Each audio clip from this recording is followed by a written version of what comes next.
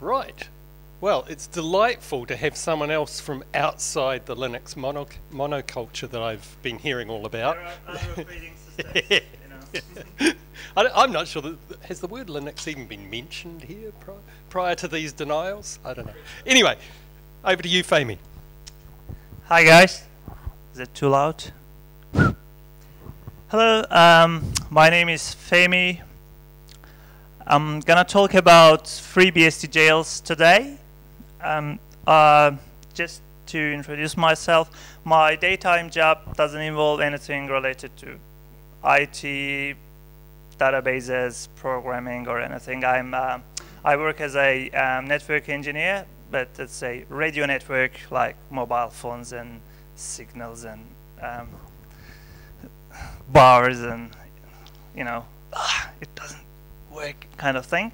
But I've been using open source operating systems pretty much around 20 years now.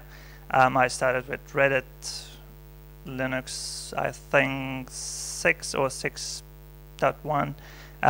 So it wasn't Red Hat Enterprise Linux, it was free back then. So I'm going to talk about FreeBSD jails today. It's something that I use on my laptop or on my cloud system. So I thought it would be nice to give you a taste of it and let other people know there are other operating systems that you can use, which are delightful. And they have some. Is there anybody using FreeBSD here? I know Thomas. Nobody. Come on. But you heard about it, right? Yeah. Oh, that's good.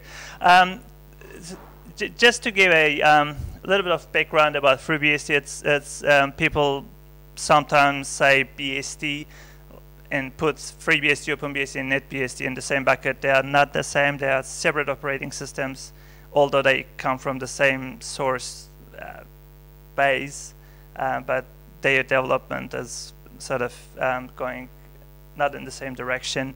There's lots of common code base though between these operating systems. Oops, jails. So the motivation and who thought about this concept? I meant to cut this part out, just ignore it because it's a few slides later.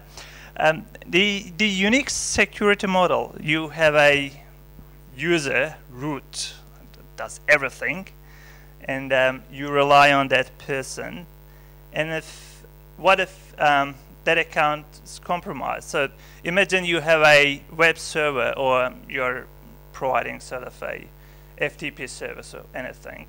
You most probably would like to keep your own resources, say file system, processing resource, memory, or whatever, separate from your customer's sort of, account.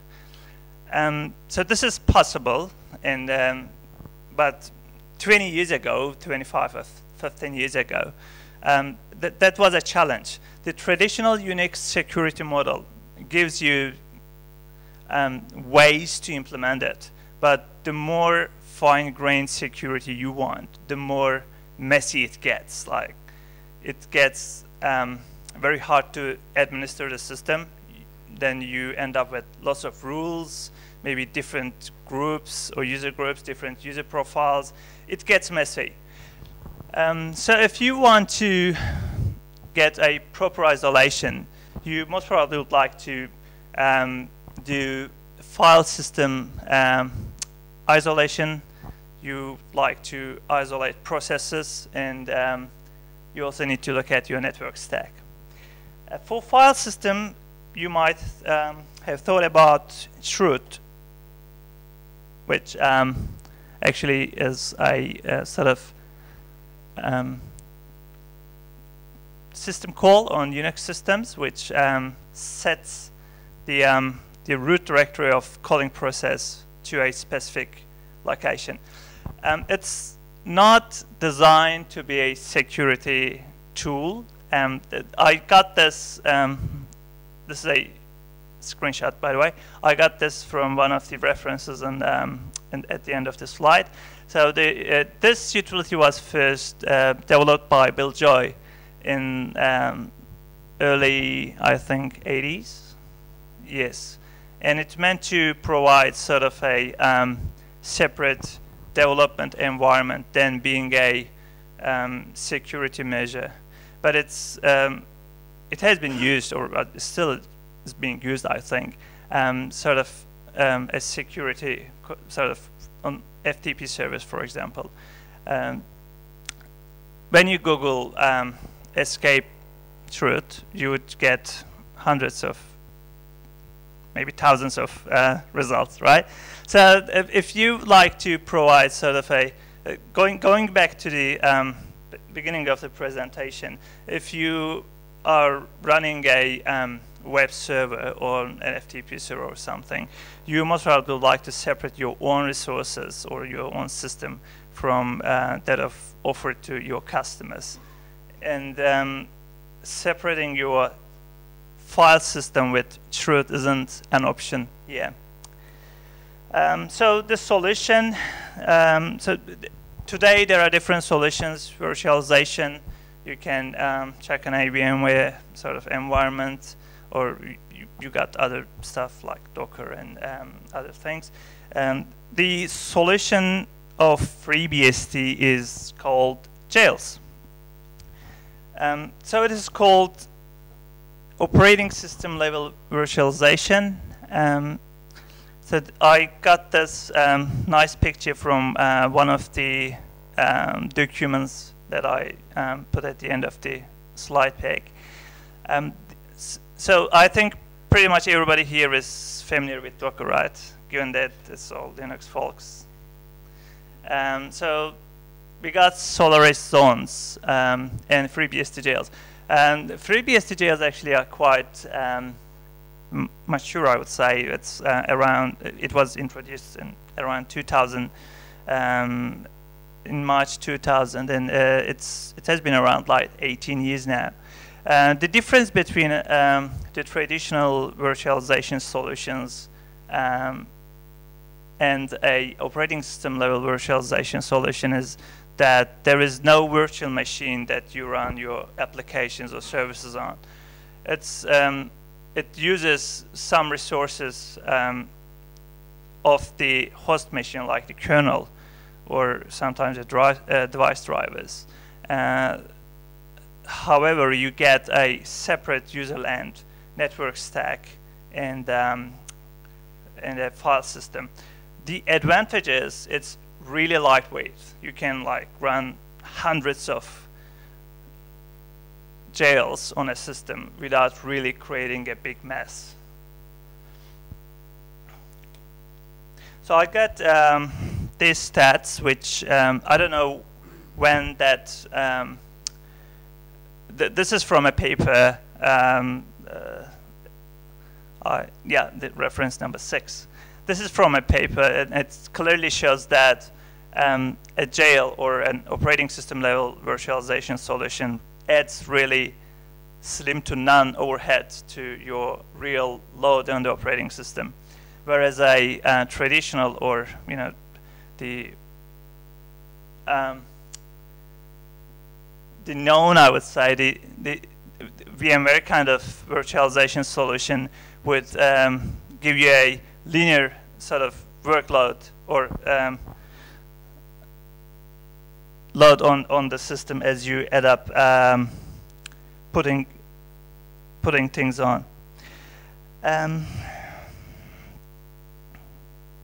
Okay. Oops. Do you have any questions up to this point? No. Okay, let's have a look at the jail system in more detail. So this is a traditional FreeBSD file hierarchy. It's not exactly like this. We got more stuff, but this is just to demonstrate. Given that you have 3 jails running on this system, all these jails will have their own sort of root directory, like an FTP truth environment. They will have their own IP addresses that they can bind their services to, and network stack, of course, and they'll have their own IPC, System 5 IPC environment for the processes to communicate between each other. Any process in this jail cannot communicate with any process in this one and vice versa. So it's pretty isolated. I'll do some sort of demo and show you how it works. But this is how it looks like if you roughly would like to demonstrate the concept. Is this clear enough to give you an idea about how it is?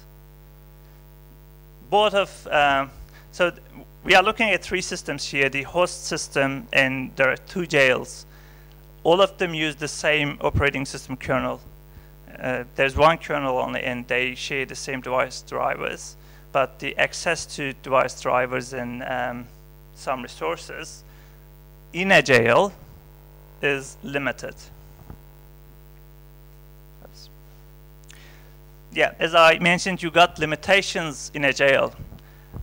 This is a prison in Norway, so it's not like this. In FreeBSD, you got limitations. As I mentioned, the System 5 IPC is limited. You can't send signals to a process outside of the jail. You can't access any resources in the file system outside of your own root directory, or you can't bind to an IP address which is not assigned to your jail. So this pretty much seals the process or the environment in a sandbox. And it's really lightweight. The overhead is like maybe a few hundred megabytes of, not even that, of files, like configuration files and the software you install into jail, and that's it. It uses your own operating system kernel. You can set the limits, how much memory or how the CPU cycles and other stuff. So you can fine-grain all these things that I'll mention later in the slide. So FreeBSD uses truth, but it has gone through a fortification phase, and the code is audited and made more robust, or so we believe. Many system calls, especially dealing with system resources, have been modified, and they are now jail aware. So if anything wants to send a process wants to communicate with another process, there is a call called prison check, and it checks the credentials of the initiating process and compares it against the other process. And if they are not in the same jail, your call would fail. Again, goes for the network stack, and the code was made jail aware, so that a process can only bind to an IP address assigned to its jail if the process is running in a jail. The initial implementation of jails, I think, added 200 lines of code, which is not that much, and it was across 50 files, which makes around 4 lines per file. And you kind of wonder, had this guy made any sort of, error control or anything? So, but apparently it works. And from 2000 till today, it has gone a long way. Okay, so there is 2 concepts. There is the userland part of jails and the kernel part of jails. By the way, I always include this 8 and 2 inside the brackets. Do you know what this means? Thomas probably would. Yeah, so in FreeBSD it's different than Linux, I think. 2 is system calls, 8 is user-land applications. So you got a jail call in user-land and kernel space. This one calls this one. And while attaching a jail, you use this command. This is a call, and there's a command. You use this command, which in turn uses this system call, and this is sort of the procedure. Of course, there was more between these calls. I just stripped it off for the sake of brevity. The idea is jail exec or gexec, this call executes or calls a process like a shell. Then this call puts itself into a jail and calls, where is it? This system call, which then executes your command, say it's a shell.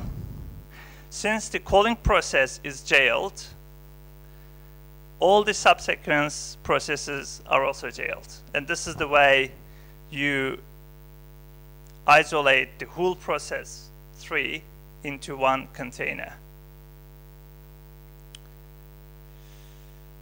Okay. So I mentioned there are ways to fine-tune the security and resource usage of jails. I actually forgot to mention many stuff. Now I remember it. So talking about limitations of a jail, so the network stack is jail aware, so you can't actually create a raw socket, which means that you can't ping from within a jail to another machine, because you need to create an ICMP packet, and you can't do it because it's not allowed. However, you can change this with my mouse control by setting this system variable to 1, but then that would violate the security sort of concept of jails. There's really not many things that you can play with in terms of system-wide variables, but there is this resource.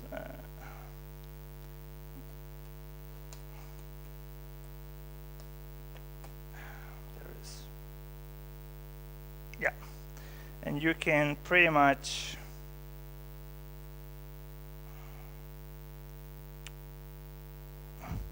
set many things like CPU time, data size, memory usage. What else do we have? CPU percentage and read-write bits and lots of things. So you can really fine-tune the resource usage of your jails if you are running in a professional environment or a production environment.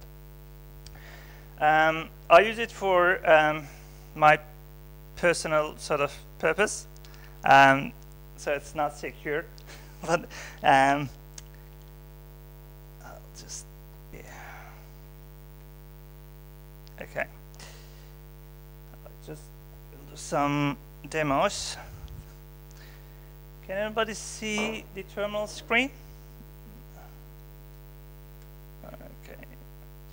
It's going to be hard to type in. Can you hear me? Okay. I know. Useful for once. Thank you. Okay, I'm gonna. So I actually have a jail running right now on my laptop. I think it's this one. I'll just name this tabs to host.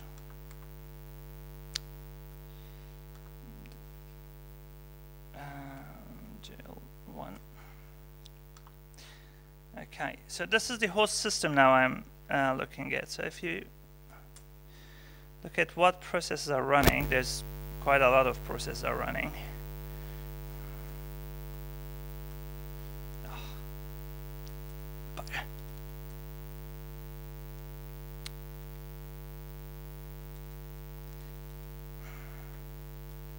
Okay, this command shows that I have one jail running at the moment. I'll just write me.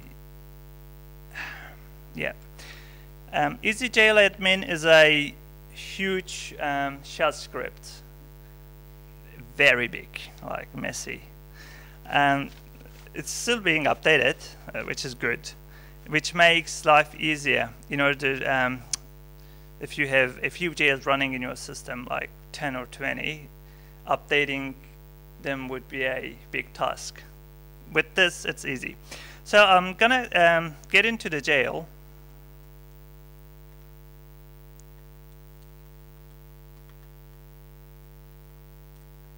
I'm inside the jail. So looking at the processes running, it's just a few processes. I have Java running because I'm, let's show you. Why am I using this JS for? So this is my jail running on my system, so it's like a source code cross-reference, which is very nice. This could be a lightning talk, the open grok. I like it. So this is the first jail, and we are inside of it. So it has no visibility to outside of the jail. I'll create one more jail, just on the spot.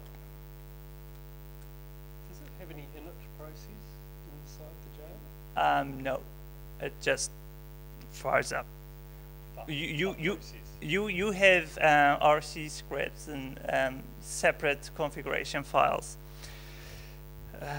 Create test jail.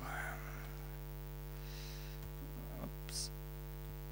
One process that starts it. Yeah.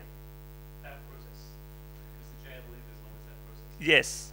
So behind the scenes, when I run this command, it just creates a bunch of folders.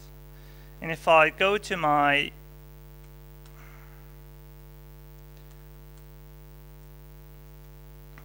so you can see all the jails here, and for the test jail that I've just created, so I'm on the host system right now. This is its file system, but I'm looking from outside of the jail. So the host system has access to every resource of the jail. So one point here, for file system, it's easy to avoid conflicts, but for network services, you gotta be a bit careful because software running on the host system has the visibility of the IP address of jail, and you wouldn't want to bind to that specific IP address. Then things may get a little bit messy. So we are now outside of the jail, but if we want to get into the jail, test jail. What? Ah. I need to start it. So this is sort of init. It's now started. I'm in. Nothing running. So this is how the what does a PS say at this point? pardon? PS.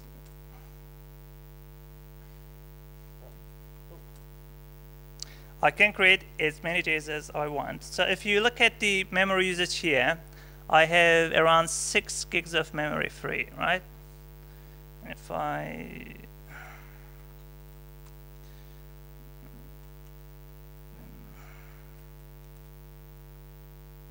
test 2,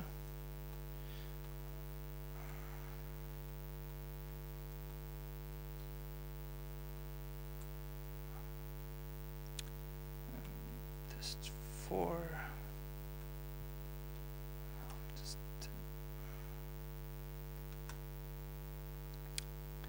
okay, let's start them and see how much overhead it's. So if we look at here, so the free memory is around 6.4 gigs. The CPU is just very low. Test 4, test 3, test 2. Now I have all the JS running. You see here. Yeah, it's still almost the same. It's free. Is that why it's called FreeBSD? So it's really resource efficient.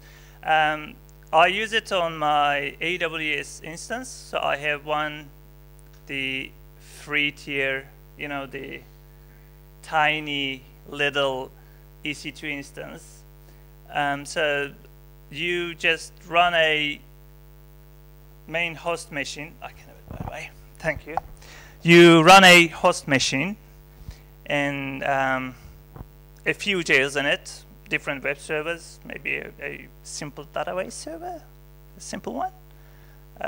Some other tasks, maybe you schedule. And then you set up a reverse proxy and do your little bit of firewall tweaks just to do your application layer forwarding, and there you go. The good thing is, as far as I know, it's secure. It's not like there's a bug popping up every day or every week. So it's kind of solid, and it's very lightweight in terms of the load it creates on the system. As I said, I use it on my laptop as my sort of web server to browse the code. Yeah. And this is a small cartoon for my esteemed Unix colleagues. Some say Rob here is Rob Pike, you know, because the tar command on BSD is not the same as the Linux tar command, so you got different variations and they have different sort of semantics. Yeah, that's pretty much of it. Here are the references that I used. I really spent less than a day for this. Sorry. So yeah, that's it. Do you have any questions? Would you run a jail on your personal computer that has a cron job that downloads any patch that anybody posts to a mailing list? Yeah. Executes it. Well, given that it uses my own kernel, that I've used it to do sort of basic development. So so it's a good way to isolate what you have. But you wouldn't use potentially malicious stuff. Well, I think it's safe to use, but there is a but. There is so the downside is, because this is not 100% isolation like you would have with VMware or other sort of virtualization. So it still uses your kernel. Although many things are limited. Like if you, within a jail, if you attempt to mount, maybe? No. What else could I do? You see, so we can't ping. So many things are disabled. So this pretty much secure, but when it comes to patching, like, you wouldn't be able to replace the kernel anyway. So you can, I've done it. I've created a jail, patched some third-party software from the ports tree because I didn't want to mess my own system. That's okay, but even if you try to build world, you won't be able to replace the kernel. When I say patch, what I mean is, would you trust it to run untrusted code? Like, let's say you wrote a program that would just like take pull requests on GitHub from some random project. Yeah. Any code that it finds in it, pull it down and then execute it and test it. Yeah, that's pretty much that's pretty much the purpose of it, because you can set limits on what a jail can or cannot do, like the amount of memory it can use, the amount of CPU resource, amount of read and writes, so you can set limits on those things. So this is pretty much the purpose of a jail. You can safely use it for this purpose. So you can put your PostgreSQL sort of development branch inside a jail, set up a cron job, let it download stuff, apply patch day and night, run it, and you can actually set up another cron job on your host system just to back up your whole jail in a tar archive so that when it becomes useless, you can dispose it and untar the latest useful version and keep using it.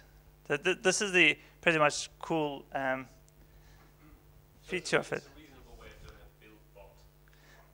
Yeah, I think.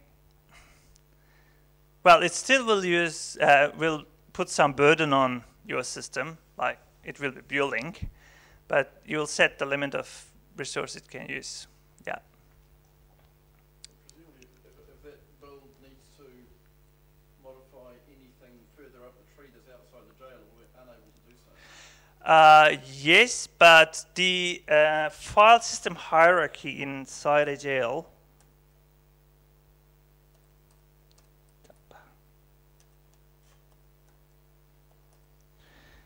this is the same file system hierarchy as a fresh FreeBSD install. We don't have this links, so you have bin boot, not base jail bin boot. This is how easy jail sets the whole thing up, but with a jail, you would get the same file system hierarchy as a fresh FreeBSD install. So you can pretty much do anything that you can do with you could do with a real system. The only limitation is you can't reboot the system, you can't change device drivers, you can't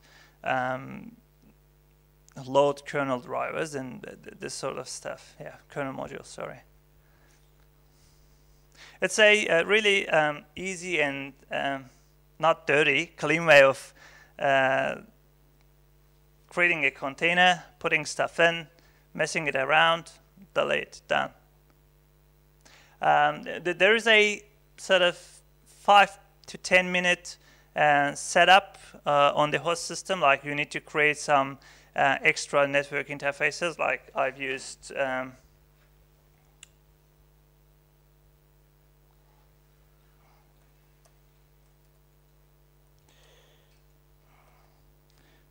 so I created another loopback device and bound all these IP addresses to this loopback device, and then I have to PF is the firewall on FreeBSD systems, so I have to create a short firewall rule just to let these IP addresses go out. But if you have multiple IP addresses, like you have 10 public IP addresses, you can bind each jail to any of your IP addresses. Yeah. But they wouldn't have to be bound to something that could actually talk to the real network. No, you don't have to. Then it's good though. You would, you would like to update your because you update your system, base system, and the jails needs to be updated separately because they are separate systems. Although they use the same kernel, the base system is different, so it needs to be updated. Even though they're similar? Similar in the sense? It was symlink to the Yeah, symlink, yes. It was symlink to the base jail, but not to the actual base system. Yeah, so if you have, for example, Nginx running in one jail, you have to update it separately because host system wouldn't update it when you update, yeah. But the base jail, I think that was called. That's inside the jail. Oh, okay, right, okay. It's like this. Let me show you.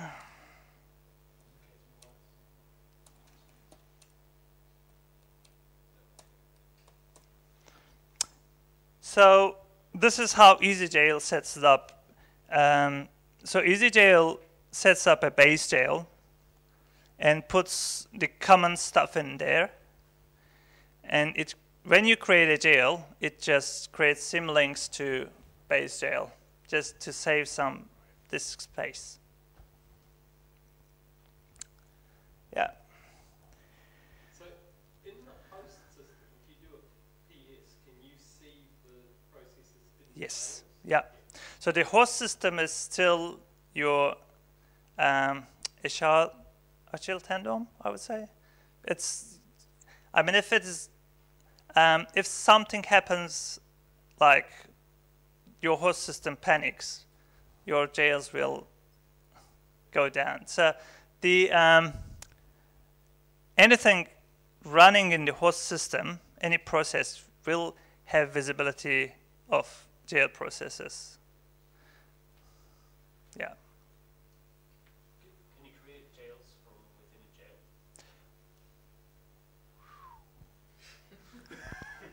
jail? I've never tried it. So when I first started messing around with jails, I couldn't get my internet. I couldn't get out of the jail because apparently you have to create your name services file. I don't know why. It is not created automatically, or it's not copied from the host, so you have to create it. So I created a forum thread on official FreeBSD forum, like, I can't get out of the jail. No, what was it? I can't get internet connection from inside it, or something like that. And somebody was like, yes, this is the purpose, right? You shouldn't be getting it from a prison. So if you look at the code of the jail, the name of data structures and all this stuff is funny, like prison and this sort of stuff. Yeah.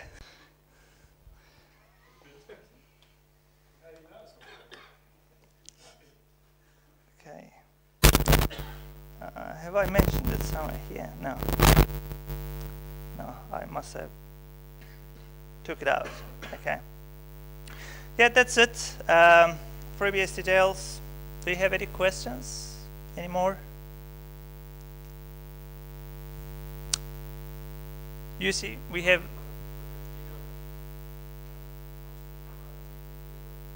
Pardon? Sorry.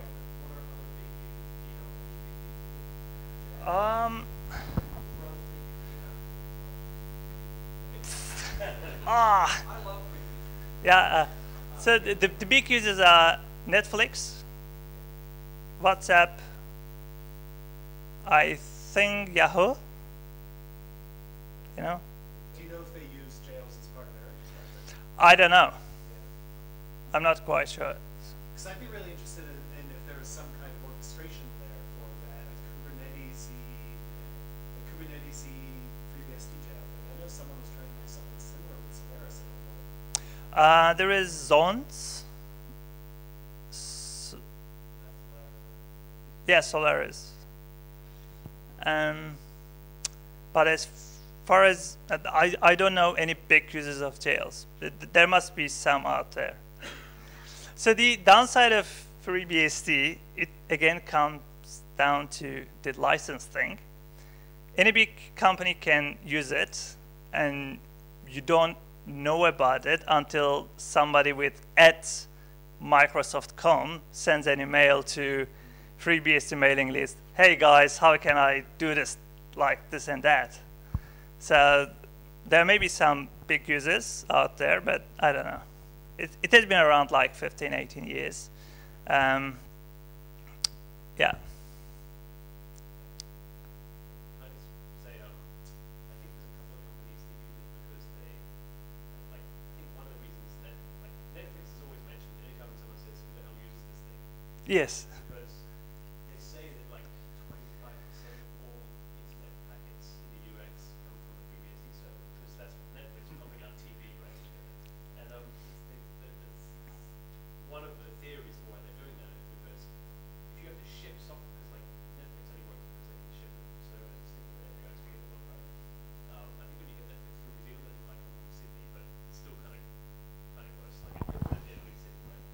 And they give the service for free, full deliveries to the ISPs, but that's actually shipping things, and they modify this kernel, and they can't be bothered with DPL.